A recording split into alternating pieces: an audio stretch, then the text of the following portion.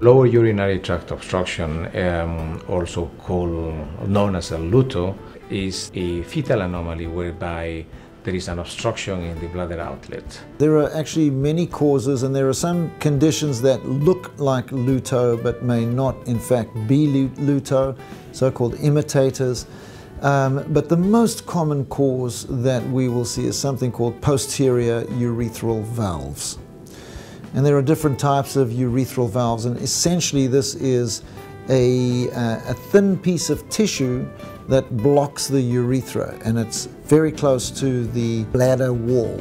The other conditions that make up this constellation of LUTO are urethral atresia, which means absence of the urethra, so there's no opening at all, or urethral stenosis, which is narrowing to the point that the urine cannot get out in large enough volumes. And at the end of the day, what this lower urinary tract obstruction does is it blocks the outflow of urine. The kidneys continue to make urine, and so the bladder, which is a thin-walled structure, enlarges and enlarges and enlarges, and it becomes damaged. It can become fibrotic so that the muscle no longer works very well, and then the pressure starts to back up towards the kidneys. And at some point, the pressure gets so great that it damages the kidneys and can even destroy the kidneys. So this is a very serious condition.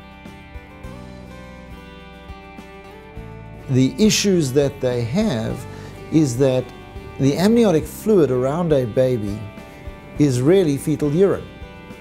And so if there is no outlet for this fetal urine, after about 13, 14 weeks, there's no more fluid around that baby. A baby requires fluid to grow the lungs. So all the time that the baby is inside the uterus, during lung development, it's breathing that fluid in and out. And that fluid is helping those lungs develop normally. If there's no fluid around the baby, you can see the lungs don't develop normally. So the whole objective of trying to bypass the obstruction is essentially to allow for proper lung development. When the babies have no fluid in the amniotic cavity, the lungs will not develop properly, and at the time of delivery, the lungs will be too small or too immature to support the baby's life. The other problem, obviously, is the progressive damage of the kidneys. Sometimes we see that over time, we see that the kidneys are more dilated and they look a little bit brighter in the ultrasound, which indicates there is progressive damage to the kidneys.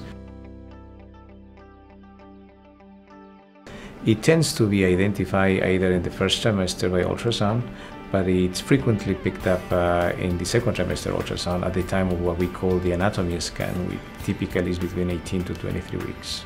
So to classify this, we look at the kidneys and also we look at the amount of fluid around the babies.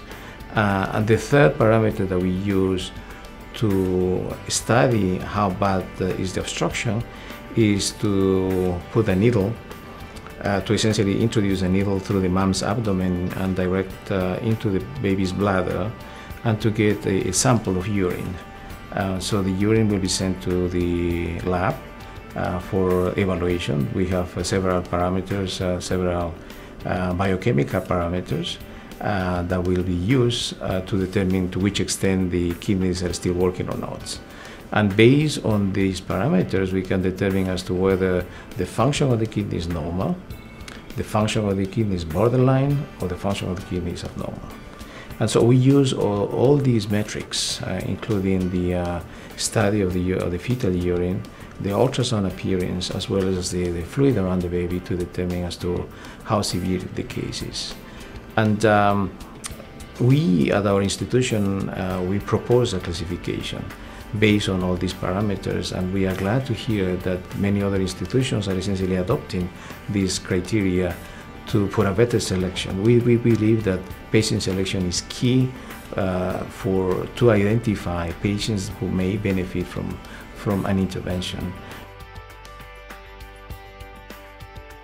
The most common intervention is something called a shunt.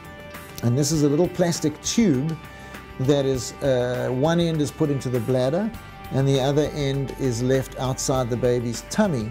And so it's just a drain. It just allows that urine to get out around the baby. Typically, this procedure is done under ultrasound guidance with local anesthesia. The mothers will receive some sedation, and we perform this in the operative room. The first thing you have to do is do an amniocentesis, so you have to put a needle in and then put fluid into the uterus to create a zone of fluid around the baby, because there usually is no fluid around the baby. Then that needle is advanced into the bladder of the baby, and a shunt is then placed down that needle. The one end comes out, it's a little double pigtail, so the little pigtail comes out and it's preformed. Then you pull the needle out of the baby and push the other end of the shunt out, so the other end is outside the baby. The intervention, meaning the placement of this catheter or shunt, may allow for proper lung development, but not necessarily benefit or prevent further damage in the kidneys. Before we proceed with the intervention, we'll explain to the moms the risks to them as well as to the risks to the pregnancy.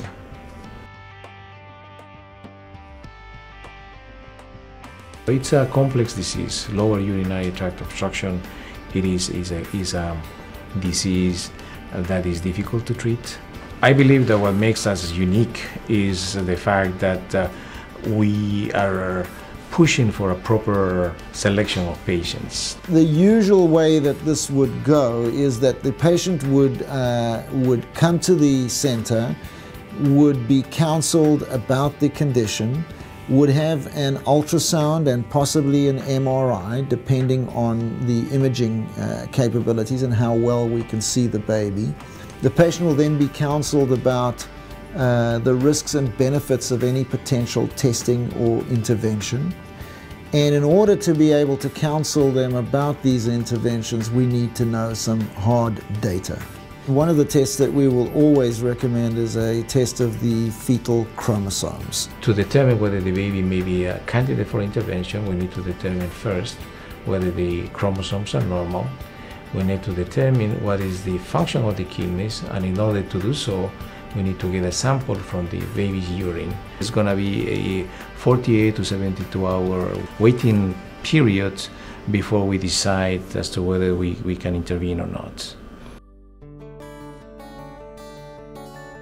Typically, the fact that the baby has an obstruction of the urinary outlet should not change the obstetrical management. So the decision as to whether the mom may have a vaginal delivery or a C-section should be based on the obstetrical criteria.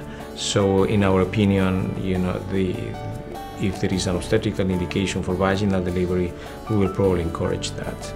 This is a referral center, so we tend to see patients from different parts of the states as well as from out of states, and because of the location of Houston, we also tend to see patients from Mexico and Central America. We would be very happy to work with their referring doctor. Very often those people would come back here to deliver if they don't have the necessary nephrology and urology services in their town or at their hospital. All of these kids absolutely are going to require follow-up by a pediatric urologist, and if their kidney function is poor, pediatric nephrologist. The shunting improves the chances for the baby to survive, but it doesn't prevent renal damage. They need to hear from the pediatric nephrologists and urologists that some of these babies may need to stay in the neonatal intensive care unit for sometimes weeks or months, depending on how bad is the function of the kidneys. A lot of patients do come here and meet all of our specialists and then just feel so comfortable and understand that this is an integrated service, that the fetal intervention team works so well with the pediatric nephrologist and the urologist and the NICU, and it's one seamless transition. A lot of people will look at that and say, you know, it just makes sense for me to deliver here. We probably see more than most fetal centers in the country. We get patients from all over the country who are referred here, and we are one of the more aggressive programs in fetal intervention for these cases.